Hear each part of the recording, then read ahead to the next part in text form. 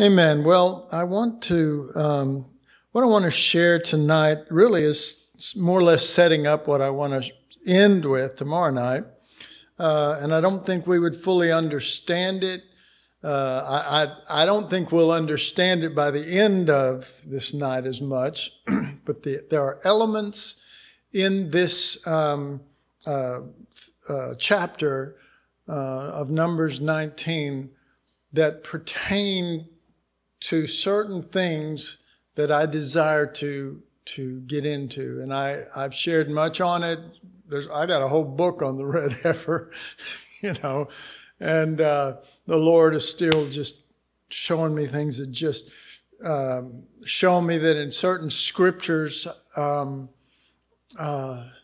we formulate what we think they're saying, and then God breaks through and tells us what they're saying. And so that's what I want to get into, but I want to set it up tonight. So if you have your Bibles, if you'll turn with me to Numbers chapter 19. Now, the things I'm going to begin to point out may not seem that important. Or they may seem like, well, yeah, because that's what Jesus is like or something. We will very quickly relegate them to familiar truths. We relegate everything within the realm of what's familiar to us.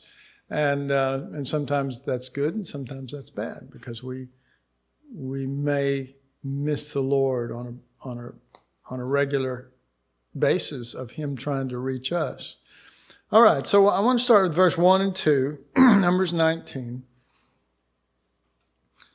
Now the Lord said to Moses and to Aaron, "This is the statute of the law which the Lord has commanded. Tell the people of Israel to bring you a red heifer without defect, in which there is no blemish, and upon which a yoke has never been." All right, so this first part is tell the people. This is tell the whole congregation, the people of Israel. Tell them this. This is a statute. When God says it's a statute or any of those things, we automatically think, well, it's the rules by which God wants us to live, when in reality, they came first from the inside of Him, before there was a world, before there was a material thing, before there was us, before there were all these things that we weigh and judge and think that we know stuff based on all of that. But we have to, when He says stuff like this, we have to go back to His heart, and we have to find the thing, the reason behind it, the thing that has brought it forth. So He says, this is for the whole group. This is you and this is me. This is all of us. There's nobody left out. It's for all of us. Tell the people to bring you a red heifer. Okay? And bring one that is without defect, okay, without blemish, okay, and no yoke on it, okay. So the offering is going to be, and here's where we'll all say, well, I know what this is about then. The offering is going to be not blemished. It's not going to be blemished. It's not going to be defective. But this offering is for us, and we are blemished, and we are defective. Okay, but don't start adding up the numbers so that you can get it, because I always did, and I've missed it for years and years. So, and then He says, no yoke, basically. Never a yoke has been on Him. He's never, this sacrifice has never been in bondage. He's never been in bondage. He's not like the other ones out there. He's not like the other oxen. He's not like the other heifers. He's not like them. He has never been in bondage. He has never had a defect. He has never had a blemish that was a problem. But we have been in bondage. And yet this is for us. That's what he's talking about. All right, verse 3 and 4. And you shall give her, and I'm not going to get into the her part of this right now or tonight. And you shall give her to Eleazar the priest, and she shall be taken outside the camp. Taken outside the camp and slaughtered. Okay? Before him. And Eleazar the priest shall take some of her blood with his finger and sprinkle some of her blood toward the front of the tent of the meeting 7 times. So this one who is without blemish, without defect, who's never been in bondage, take that one and put him outside the camp. Put it outside the camp. And when you get it out there, slaughter it. All right, well, the offering, the red heifer, deserves to be inside the camp, deserves to be in the camp. It does. It deserves to be in the camp. In fact, we deserve to be put out. We do. We deserve that. Slaughtered when we should have been slaughtered. And not just slaughtered in a nice way. You could say, you could almost say, we just romanticize everything, but you go into the camp and you go into the time where they're slaughtering the animals for the atonement of sin, and the goats to atone for the sins that year. And when we read the story of it, it's so beautiful. It's so, this is the Lord. This is a shadow. Look at this. But when you read the fulfillment of it, Jesus is taken before wicked men, and he's slapped, he's beaten, all of this brutality is put upon him. All of these false accusations are put upon him, which were our own sins. It was us, because he never sinned. And you begin to get a whole nother picture of that offering and of that, what that represented to Jesus. It's not romantic at all, Well, the red heifer could have said, I thought I was going to be brought in before the people. And yes, I'm without sin, and I haven't done anything wrong, and this and that. And, and I'm going to go into the tabernacle, and there on the altar there, I'm going to be, just this romanticizing of it. But no, this is, everything that you have done to be right won't save you.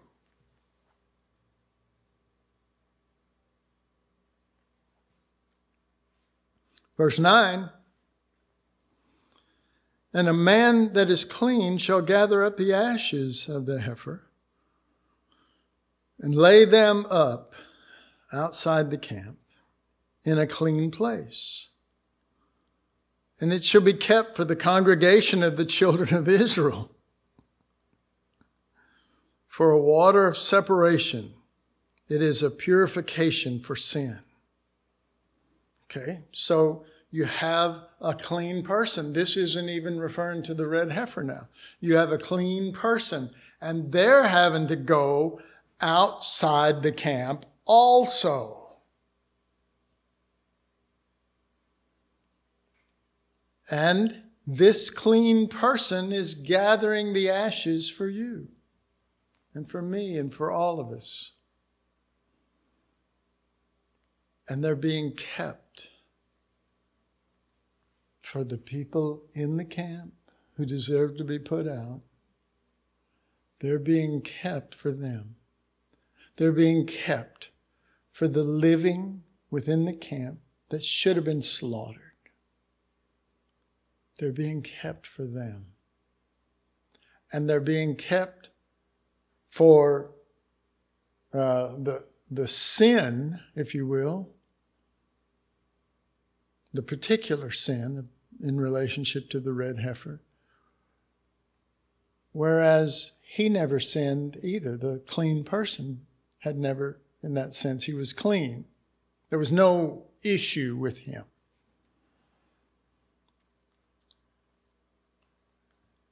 That the ashes are for you, kept for the congregation, for my impurity, not the Lord's, not the red heifers, not the clean person,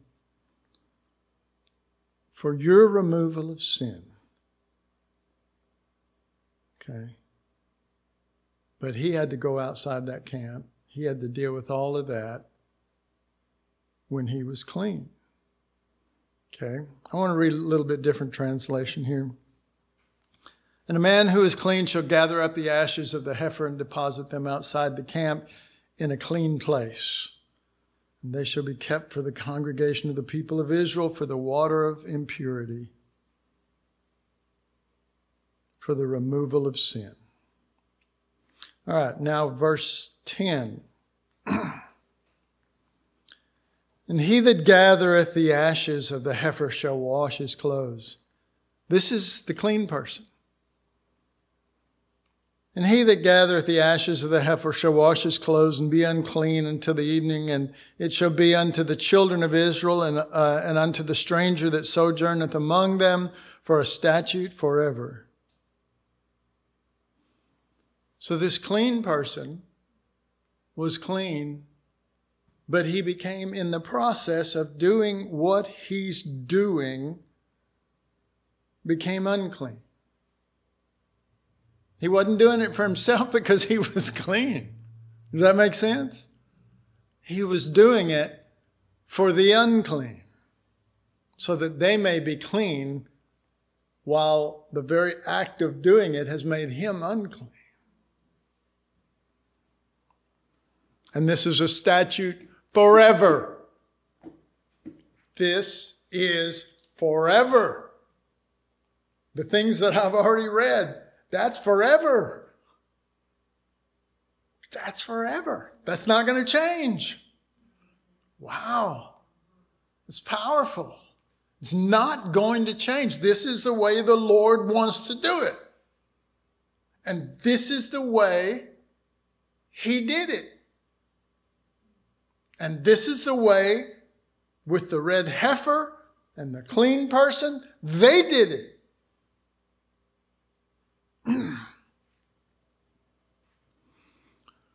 So I wrote, he was clean but became unclean for you. So this little simple part here is really extremely important to to tomorrow night. We'll get into some more, but it's extremely important. And again, it seems so known to us. So known, yes. But if it is so known, then there are certain places in the scripture that we should be able to see it with clarity. And part of tomorrow night is going to be giving us a set of scriptures that we all felt like we knew, and yet we missed the real point of God's heart in it. All right, so what was the sin? The sin was touching the dead. And I don't want to get too much into that. I'll read the scriptures for you and I'll mention a few things. But, the book called The Offering of the Red Heifer, is that what the name of it is? What? The Ashes of the Red Heifer. It's one of the chapters is all about the ashes, and there's different chapters in it, and it spells out a lot of this that is really, really good. If you haven't had a chance to meditate on it, the good thing is that this offering of the red heifer, we'll get into that in just a second, this offering of the red heifer, you get to do it on the third day, which would be tomorrow night, because we started Thanksgiving, and the seventh day. So you'll still have, even when this is over with, 4 more days. How's that sound? And you will want to follow up once you hear some of this. Okay, verse says 10b, that means the B part of verse 10 through 12. And this shall be to the people of Israel and to the stranger who sojourneth among you a perpetual statute. Verse 11, he who toucheth the dead body of any person shall be unclean 7 days. He shall cleanse himself with the water on the third day, and on the seventh day, and so be clean. If he does not cleanse himself on the third day and on the seventh day, he will not become clean. Well, there's a little curveball, So maybe, I don't even know, what day is the seventh day from Wednesday? Anybody? What? Yeah, I would assume Tuesday. Maybe we just should have some sort of get together on Tuesday, just over this, and all meet and wash just one more time. Amen. All right, so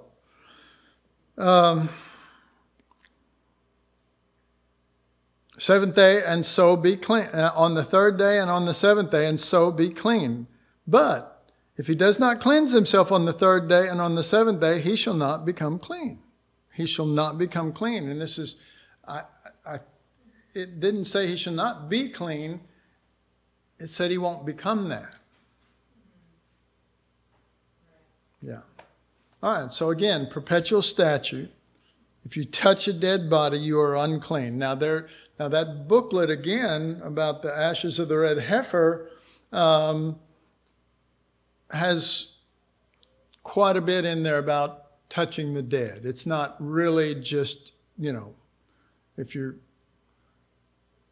I don't want to say, I was going to say if your grandmama dropped dead, but if somebody died and you somehow didn't know they were dead and you tried to wake them up, that's not just the only part of that. Yes, there was a physical thing, but there's a spiritual thing. God doesn't care about touching dead people as much as he cares about the thing that's in that booklet. That it would bless you. It would help you. It would open your eyes to some things. And maybe if you've already read it, it might be good to go back over it, just because the explosion of all the people that have been sharing and yet will be sharing are bringing in so many cool angles of the Lord that, bring, it can open our eyes, bring, it can open our hearts. It can put us in a better place. It could, I can see a family opening the book and gathering the family around and saying, let's read through this. Let's just read through this, and what are, and the evening, the morning and the evening sacrifice, rising to the Lord in true spirit of what it meant. Okay, and so if he doesn't do it then, and do it on both days, then he's not clean. All right, verse 13. Whoso toucheth the dead body of any man that is dead and purifieth not himself defileth the tabernacle of the Lord, and that soul shall be cut off from Israel, because the water of separation was not sprinkled upon him. He shall be unclean. His uncleanness is yet upon him. Okay? So whoever touches a dead body, what is the first consequence of that, or what is the consequence of that that is personal to us? Because that's usually what we want to know. Well, how does that affect me? And, I'm in the center of the whole thing and I need to know, But it's better. It's better to be Christ first in your thinking, not just in your theology. But my first thought is, how does this affect the Lord? I want to know how this affects the Lord. I want to know that what I'm doing, how it's affecting him, and not just assume that it's okay because it seems okay and everybody does it and they're all Christians and it's got to be right. No.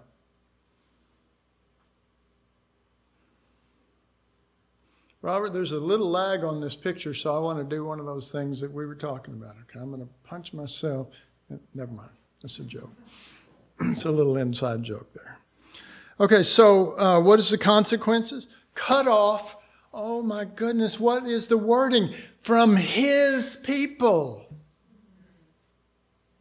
Cut off from his people. Well, you can read that, cut off from the Lord's people. You can read that, cut off from your people. Not talking about your family, but they're your people. I mean, I don't want to be cut off from, I love this body. And I love the hunger that they have, and I love the desire.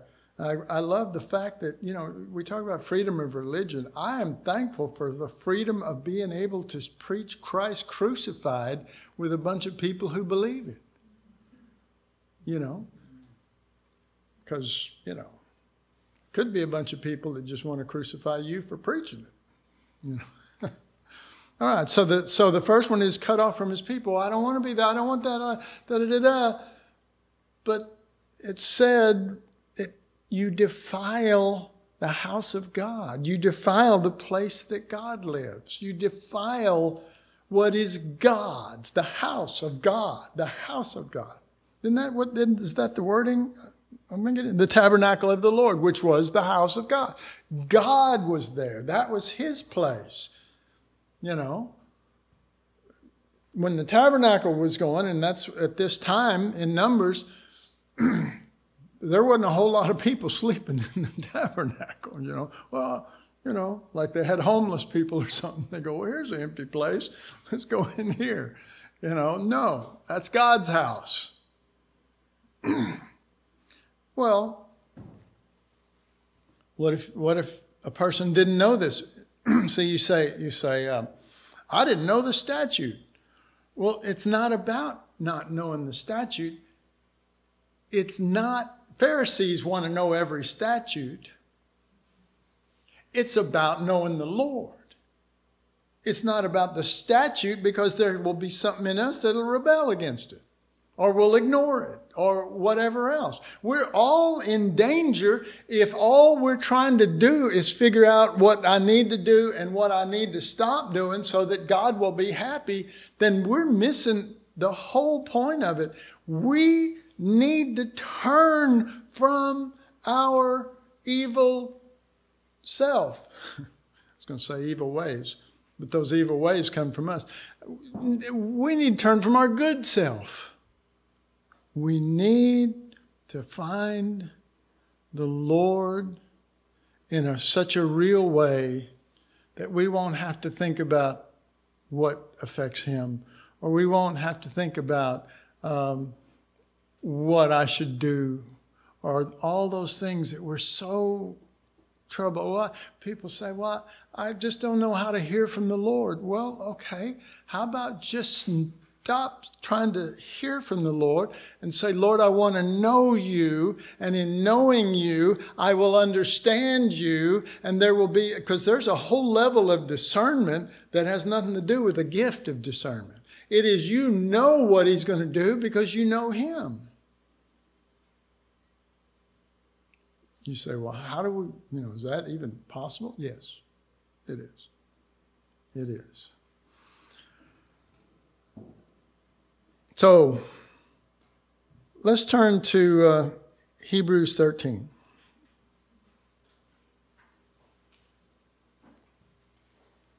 Hebrews 13.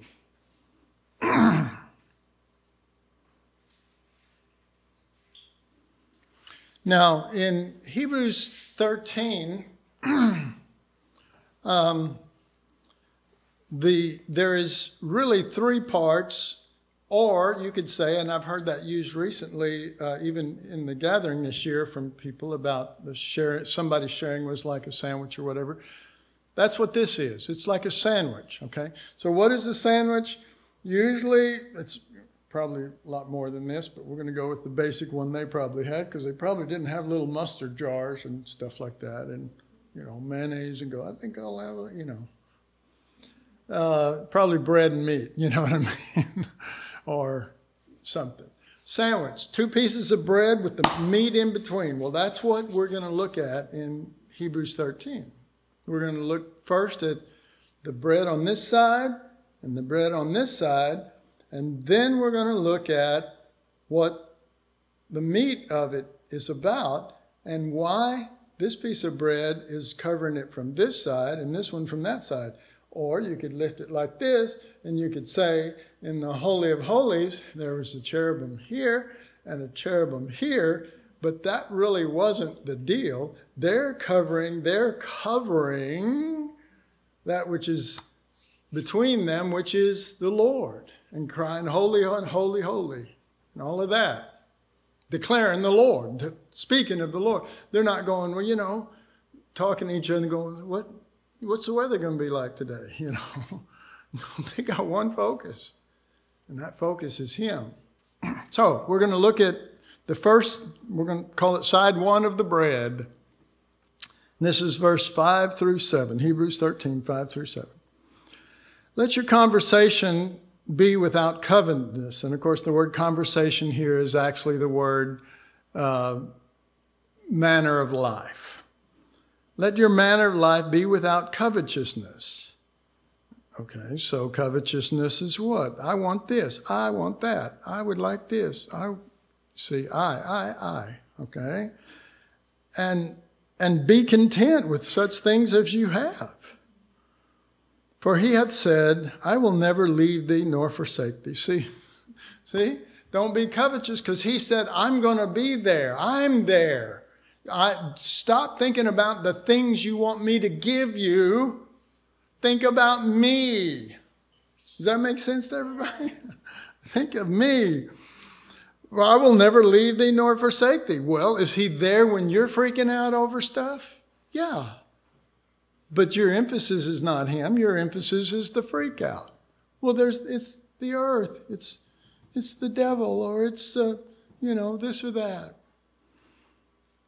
I will never leave thee nor forsake thee, so that we may boldly say, the Lord is my helper, and I will not fear what man shall do unto me. All right?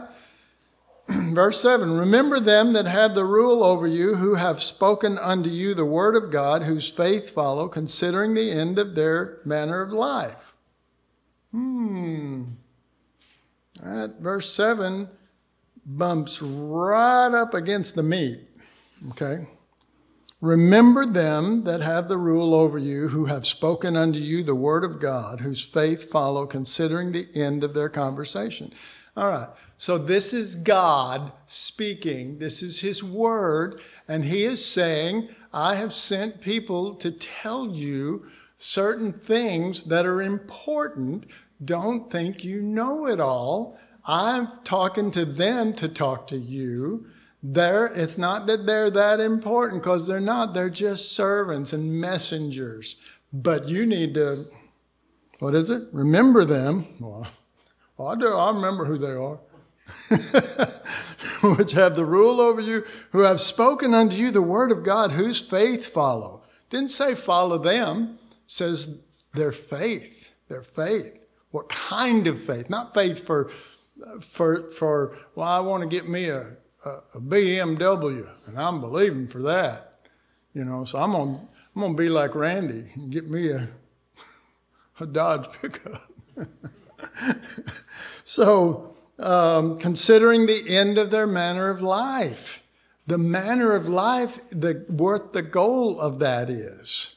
All right. Let's look at side 2 on the other side of the meat, and that's starting at verse 16 and 17. So this is the second slice of bread on the other side. But to do good and to communicate really means to share. Forget not, for with such sacrifices God is well pleased. Verse 17, obey them that have the rule over you and submit yourselves, for they watch for your souls as they that must give an account, that they may do it with joy and not with grief, for that is unprofitable for you. Now, this is every bit as much the word of God, folks, as, for God so loved the world that he gave his own. How come everybody can't quote these? Obey those that have the rule. Submit, for they watch. Why? Why? Because they're the bosses and they're the people who, it's like a corporation and we need to treat it like that. No. They are charged to watch for your souls because they're going to have to give an account for you. Whatever your little things that you're doing and all that kind of stuff, you're not the only one going to stand before God for it. That they may do it with joy and not with grief, for that is unprofitable for you. Okay, so, but these two things are not the meat. They're the bread. What's the saying? We have the meats. Or for some of you who are older, where's the beef? Okay. It is within those two things. There's something in there that's special. It tastes so good. It's going to be a joy. And it's going to be what exactly the Lord wants to say to us. Exactly what the Lord wants to say to us. And one of his main reasons for us all being together from different countries and different states and different cities, and so that we might hear something that he decided to deposit in a lowly servant messenger boy. You heard the old saying, don't kill the messenger. Well, they kind of do that in the Old Testament, the prophets and everything. It's what we do. We kill the messengers. We don't want to, but, it's been worked in our DNA. So, all right. So here's the meat. This is still Hebrews 13, verse 10 through 13. We have an altar whereof they have no right to eat, which serve the tabernacle. For the bodies of those beasts whose blood is brought into the sanctuary by the high priest for sin are burned outside the camp. Wherefore, Jesus also, that he might sanctify the people with his own blood, suffered without the gate, or outside the gate.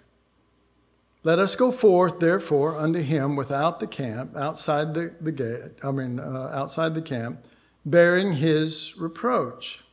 All right, so the first thing that is of note, and maybe you're with me on this one, and that is we have an altar. Has anybody ever read this and maybe read it over and over many times and gone, I'm really not sure what that altar is that he's talking about? Anybody ever done that? I mean, because, it's like, okay, we have an altar, but you want to point it out or whatever?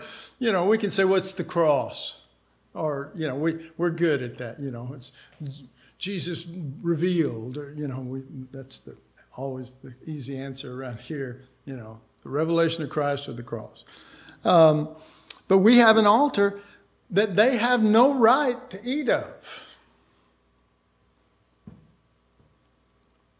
Wow.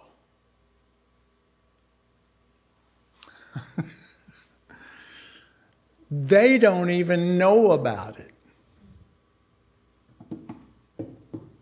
All right, verse 12. Wherefore Jesus also, that he might sanctify the people with his own blood, suffered outside the gate. Jesus is the red heifer. Okay? Jesus is clearly the red heifer, and he's the red heifer for the congregation. Do you agree? Okay? He's for the congregation. He's for all of us. All the things that we've already gone through, why we went through Numbers 19 up to this point, so that we can see that there are certain things that are congruent with the Old Testament and with what Jesus did.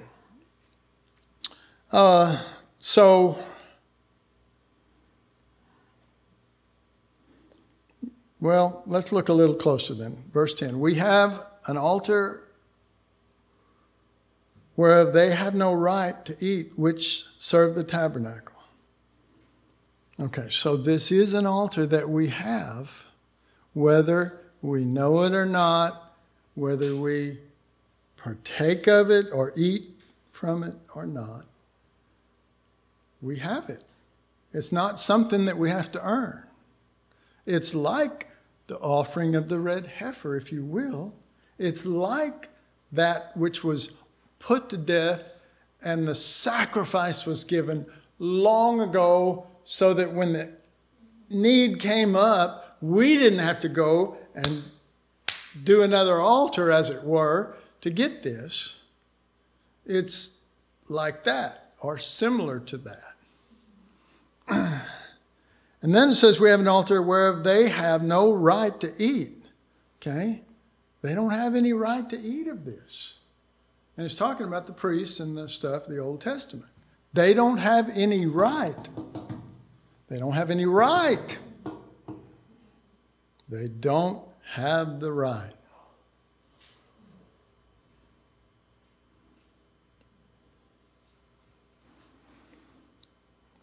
So what is this altar that we have?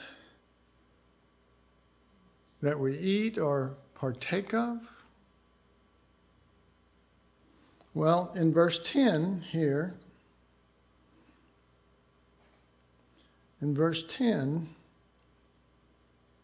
there's some clues going on here. And the clue is this, that it's talking about two groups. Okay? The first group is we. We. The second group is they. They. All right. So, are you ready to dig into the meat? We're not going to do that tonight. So what I'm going to do is I'm going to just do a little close here, and then I want to go back to some scriptures. I'm going to let this lie after I finish this little part here, and go back to some scriptures that will help us a little more with some of the red heifer understanding, and with the ashes, and with the effect in other people's lives, some of that kind of stuff.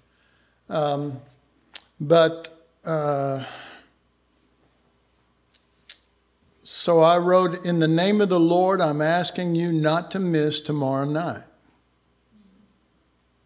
Now, I wrote, why should I, speaking as if somebody just heard this, why should I be here for the next class? Okay. Remember them which have the rule over you, who have spoken unto you the word of God, whose faith follow, considering the end of their conversation. Obey them that have the rule over you, and submit yourself, for they watch for your souls as they that must give an account, that they may do it with joy and not with grief, for that is unprofitable for you. So, the reason why you should is because I'm asking you to for your good. And I'm asking you to because I heard it from the Lord and it's coming from the Lord. And I know that he wants you to have it.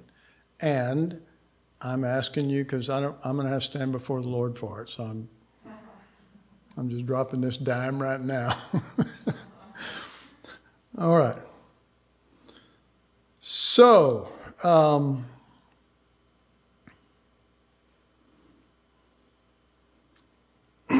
wanted to lead up now. Just we're kind of leaving that we talked about there in Hebrews 13 over here. You'll have tonight and tomorrow up till tomorrow night to dig in and play with the coins of the treasure of it. Should the Lord show you, and I have no doubt that's one reason why I want you to do it, because I have no doubt that some of you are going to see it, and that will be a joy to me, because that's the purpose of the Holy Spirit, and that's what He wants to do. All right, so Genesis, I want to just, let's go to Genesis 18:27. Now, this may not fully benefit everybody here, but there's a vast majority of you that it will. Genesis 18. Y'all remember Genesis 18? Anybody remember that one?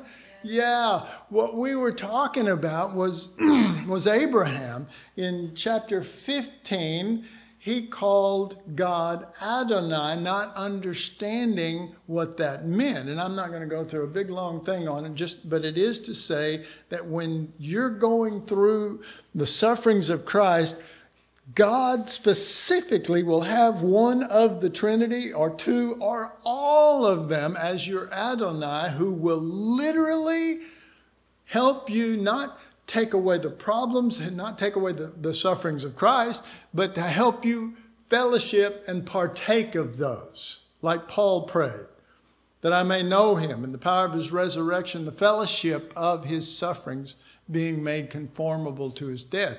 That was a knowing that Paul wanted to have. And I think some of you and some me earlier on, I always wanted, at first I wanted the power of His resurrection. That's what I wanted to know. I'd read the rest of it though, the fellowship of His sufferings, being made conformable to His death. But I wanted the power of His resurrection, not knowing that the power of it is the depth of the death that we go into. The fellowship of His sufferings, and I always kind of pass over that and go, I want to be made conformable to His death, meaning some theological reality that I died with Christ and I want to get it solidified in me so that when I preach, people go, this man knows the Lord. And, He's destroyed all that. And now I'm pretty much just, I just want to fellowship with Him now in the reality of His sufferings, entering into it, partaking with Him in a spirit that will touch His heart and bless him. Abraham had no idea of that. Abraham was lost to that. He was the exact opposite. All he could think of in chapter 15 up to 18 was himself and what God had promised him and why hadn't he got it yet. That's the short version. Chapter 18 begins with God, Elohim, the 3 in 1.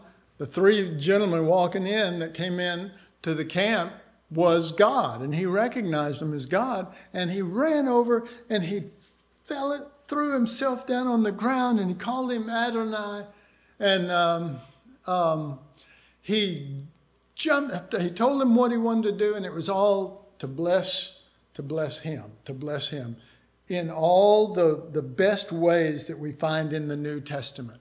The thing that Mary of Bethany did, the thing the prodigal son did, just all of these different things. Abraham did it all in one fell swoop. Man, he was just, I want to give you the best of the best. And God hardly spoke at all. It's like, well, if you're God, what are you here for? You know what I mean? I mean, if the 3 in 1 walked into your house or walked up to your door and knocked or whatever, you go, what are you here for? Or what did I do?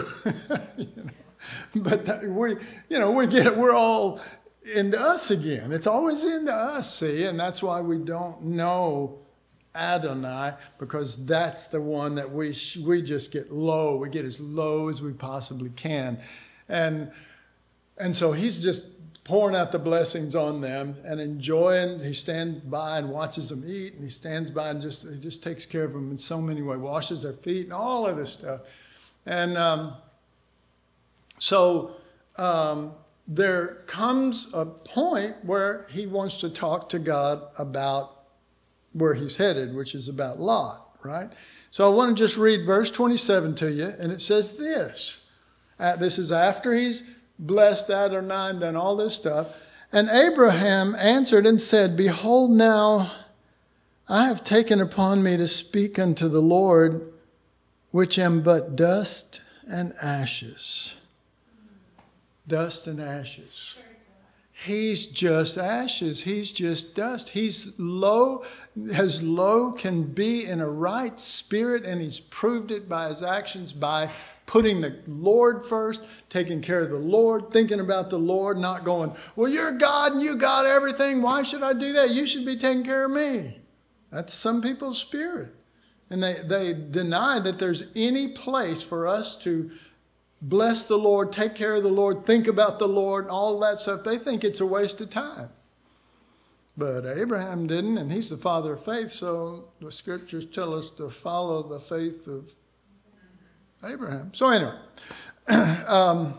so he's dust and ashes. He's so low. I mean, dust is like low on the ground, and ashes is like taking whatever greatness, any a heifer or a bull, and reducing it down to the smallest thing that you can make it, the lowest thing that you can make it. All right. So now Exodus chapter 9 and verse 8. And now we're going to talk about Moses. And I just love this little scripture here. And the Lord said unto Moses and unto Aaron, take you handfuls of ashes. Gather up the ashes of the furnace, and let Moses sprinkle it toward the heaven. Okay, don't read any further yet, or because I'm not going to deal with that. But just consider that God is saying, here he is. He's in the land of the Egyptians he's before the greatest Egyptian of them all. And he's taking ashes and he's sprinkling them towards heaven. You like this, Lord? Does this please you? They would go, cut this man's head off. Our gods are angry at you because of, this spirit that you have throwing ashes in God's face. Oh, see, we just don't understand. We just don't understand. There's more power in those ashes than in your spear. So, and he's given it toward heaven, It's like, here, God, I'm going to give you the least. All right, Leviticus 1:16. I love this one too. I really do. Leviticus 1:16. And he shall pluck away his crop, this is talking about the dove, with his feathers, and cast it beside the altar on the east part by the place of the ashes. Right there beside the altar is the place of the ashes. Right there. It's just nestled up against the altar. It's just we're part and parcel of this. This is, it's almost like the ash heap could say, we get to get the leftovers, but greater than that, we get to get everything more in a more pure form. Let me tell you, when you're full of yourself, when you're full of what you're doing or all these things, when you're full of all of that stuff, man, that's the worst to God. When you're reduced down to ashes in a sense of a spirit that honors God, I'm not talking about beat down and beat up and all that. I'm talking about having all of the stuff that just wants to glory in itself, not just dealt with. I'm going to deal with you. No, I'm going to reduce you down. You're going to decrease and I'm going to increase. Are we okay with that, anybody? Yes. Really, that's it? Yeah, I heard them on the thing, and they were louder than y'all were in the room. So, all right. So, the place of the ashes. The place. There's a place of the ashes. Well, where would it be? Where would it be? Well, you got to go to the altar. I got to go to the altar. Yeah, you do. Because it's not separate from it. The altar has to be first applied to your bullock, your whatever, your strength. All right, Leviticus 4:12.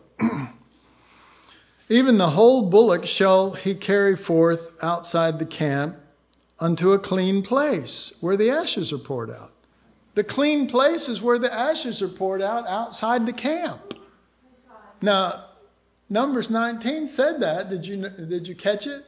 That's the clean place is where the ashes are poured out. It's like, well, this is, if like Abraham said, I'm dust and ashes. If you said, your parents told you, I want you to clean this house, and so they left, and when they came back, there was a corner over here full of dust and ashes. Well, this is the cleanest place of the house. I've been reading the Word of God. I believe it. Well, quit believing it. We want this, the neighbors are coming, and we got to look good.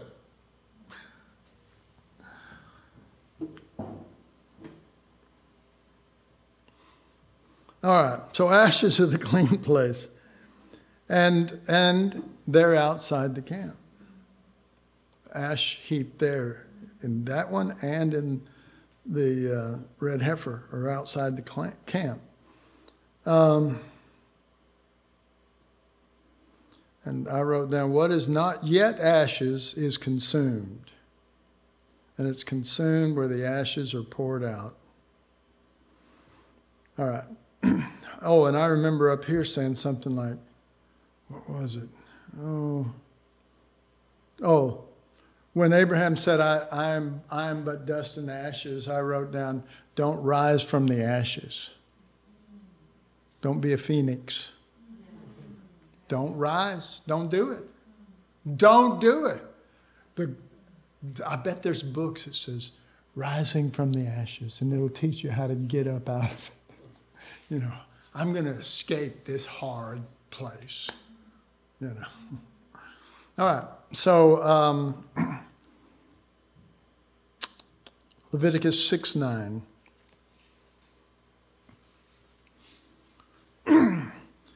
Command Aaron and his sons, saying, this is the law of the burnt offering. It is the burnt offering because of the burning upon the altar all night unto the morning.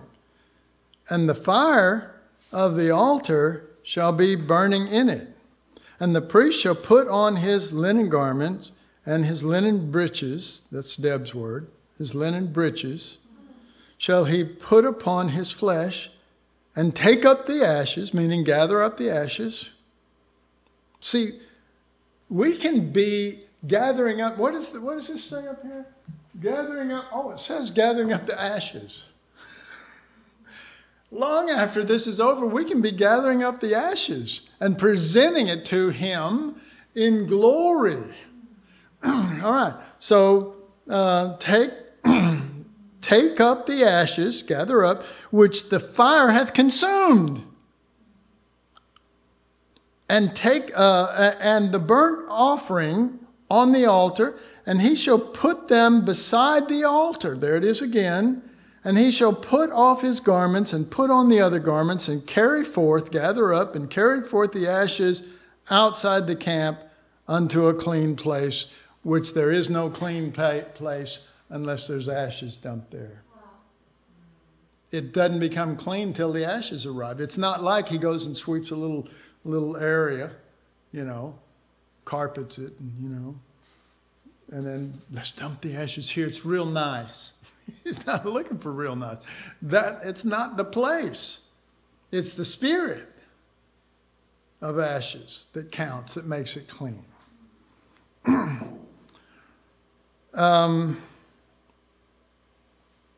Let's see, there's a place on here that I want to look at again. The altar shall be. the verse is verse 9, and the last of it reads like this: "And the fire of the altar shall be burning in it."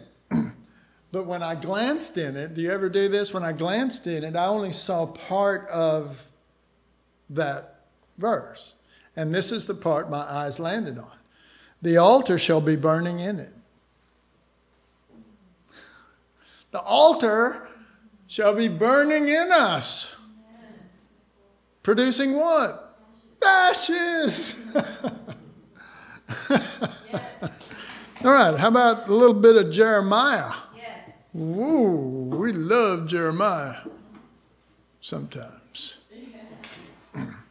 Jeremiah 4:14. O Jerusalem, wash thine heart from wickedness, that thou mayest be saved.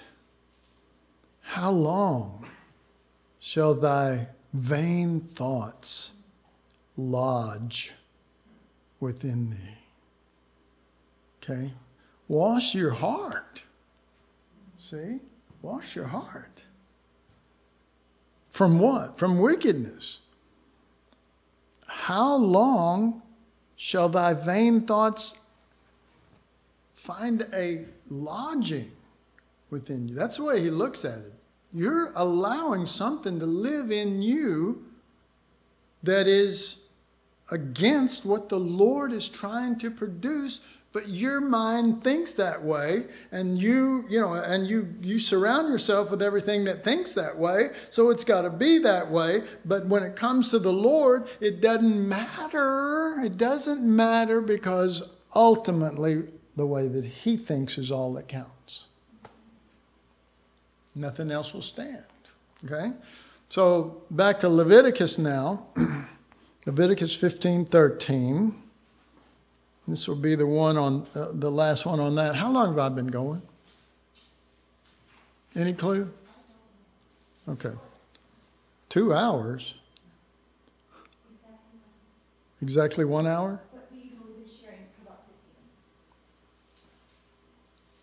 Okay. Leviticus 15:13. This is, I've got it following. O Jerusalem, wash thine heart from wickedness, that thou mayest be saved. How long shall thy vain thoughts lodge within thee? This is Leviticus 15:13. And when he that hath an issue, when he that hath an issue is cleansed of his issue.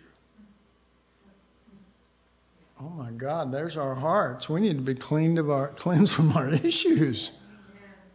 Our issues are so big to us. They're everything. They're our life. Well, this is my life. No, I mean, we wouldn't say that's my life, but it's the life you live in. That's right. Well, there's this issue and then there's that issue, and why do you people make all these issues for me? Why are you not washed from your issue? And when he that hath an issue is cleansed of his issue. I just love that one too. It's like, here's the way it hits me. Yes, Lord. And then I do this, and he goes, I turn the other cheek, and he goes, thank you. That was scriptural, Randy. That last one was a little hard there. And when he that hath an issue is cleansed of his issue, then he shall number to himself 7 days. Does this sound familiar? For his cleansing, and wash his clothes, and bathe his flesh in running water, and shall be clean. All right, so what I was going to rush madly through and not do it now, because we're going to stop, is Naaman. Anybody remember the story of Naaman? The guy who needed to wash in the Jordan. What a great story. And you know what the main thing about the story is? It's all about the contrast. Constantly, from start to finish, it's about a contrast of greatness compared to ashes. The hero of the story isn't Elisha. It's not Naaman. It's an unnamed servant girl who was made captive by the Syrians who had answers. And they kind of, they get upset about anything that's lowly trying to tell them what's right or what they should do. It's like, what? But then finally, Naaman goes and then, he comes to Elisha's house and, tells him the story, I'm a leper and I want to be cleansed. And, and he just sends word by his servant. He says, go wash in the Jordan. Go wash this off for you. He gets upset. No, he gets in a rage. He gets in a rage. Why would you get in a rage? If this could help you, why would this make you go into a rage? Why, Naaman? Is it your leprosy? Why would you go into a rage when somebody's actually trying to help you and really means it? So he goes off, and then his servants say, hey, if he asked you to do some great thing, you would have done it gladly. And then you would have thought you earned it. And you would have thought it was your greatness. But now it's just a simple thing. It's not that big. Well, it is to me. Okay, well, when... How's that go? And when he that hath an issue is cleansed of his issue.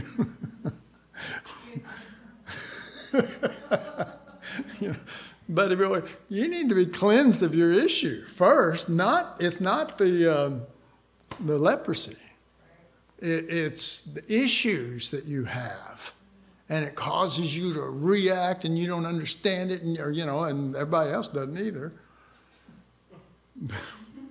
They don't. You can't understand that stuff because the issue is not the issue.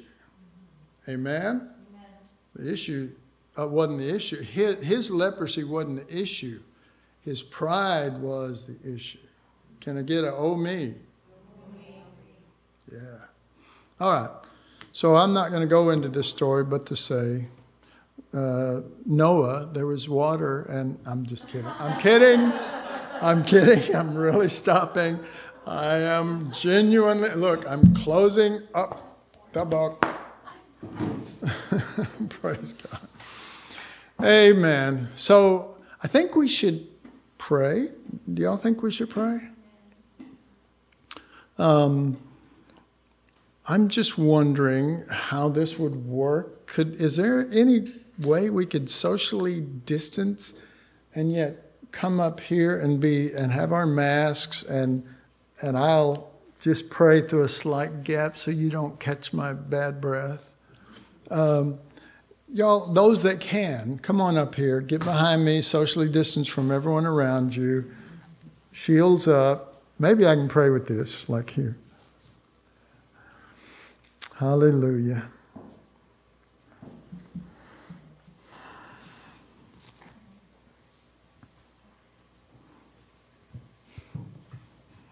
Lord, we are serious. We can spend the rest of our life fighting issues because of our leprosy, but our leprosy is not the issue. It is our pride. It is us. It is the things that we think are important and no one else thinks is important, and that bugs us. But you are faithful. You have spoken to us several times through this night and through this day. You care. You want to reach us. We can just go through another gathering and enjoy it, and yet the real things that needed dealing with never got touched. We keep them hidden, locked away in a locked box that is strong. But Lord, we spent the mornings yelling out, yes, Lord, and saying, yes, we want you. We want you beyond what we have let you in. And we ask you, Father, that though that my ways of sharing or saying things or whatever may be not good to some people, may they hear your voice now, right now. Speak to them. Let them know this is you, it's not me, that they're not supposed to look at the vessel, they're supposed to receive the message. And Father, it's your message of your heart. You want us with you. You want us closer. We follow behind, but we never get up close enough to you to let the light shine that'll bring us to our knees and open our heart and let you take over. Father, ashes may seem impossible if our pride is so big. It's Leviathan, the king of pride. But it's not too big for you. Goliath was full of himself and full of his tribe. And you took a young boy with a slingshot to take him down. It's that easy. It's that easy. It's what we need is small weapons, ashes, dust, and washing. And Father, we don't know what to do. If we really knew how to just flip the switch, we would do it. But Lord, we don't want to come back again and pray the same kind of prayers and not remember or not be serious afterwards. Lord, if there any way through the length of this gathering that you could drive a stake in the heart of our demons, if you will, and let us know, and we let you know that together, this can be removed. But you gave us free will. And we have to use our will. We have to say yes with a will that says, yes, I'm coming now, Lord. I'm going to go after this. I don't want to be high. I want to be what you want me to be. And if that's ashes, that's what I want to be, because I want what you want. Even if it goes against my pride now, I want to say against my pride, yes, Lord, I want you.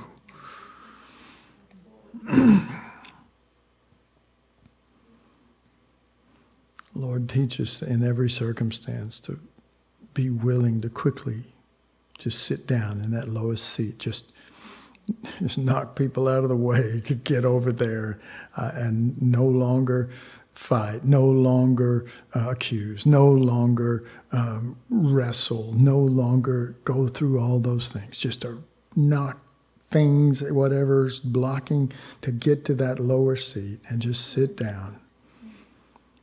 And if Jesus brings me out of it and brings me up, that's his business. And he'll do more than just do it to appease my pride. He will do it because he's changed us, and now we're ready to be used in a different way without pride, without thinking we're something, or being upset because we're not being seen.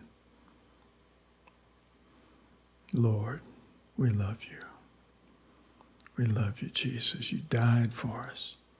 You were a clean person and you became unclean so that we could be clean. Oh, what a violation of reality if we take that very thing that you did and in our pride make us something higher instead of wanting that spirit in us. It's a statute you've made forever. It will not change in your heart. We are fools to ask for the things you're trying to. In truth, we're fools to ask for the things that you already put to death at the cross.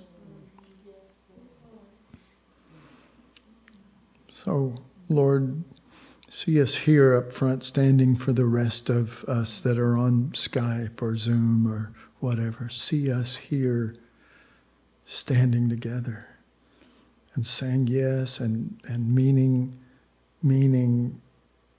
much more violent than yes. Meaning do something radical. Do something radical and change the course of this ill wind that is blowing us.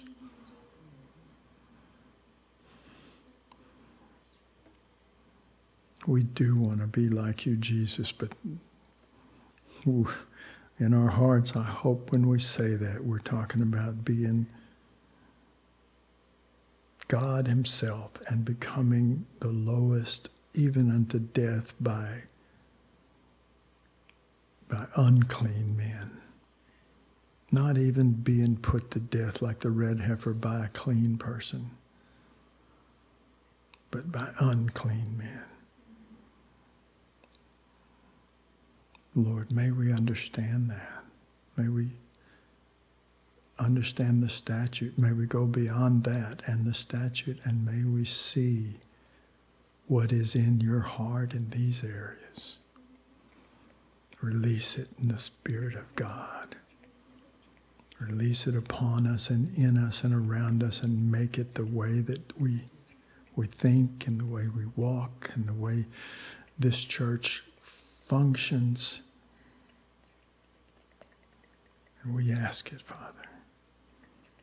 We ask it in the name of the only one who could accomplish it and did so that he could come into us and accomplish it in his body, us. We ask it in Jesus' name. Amen.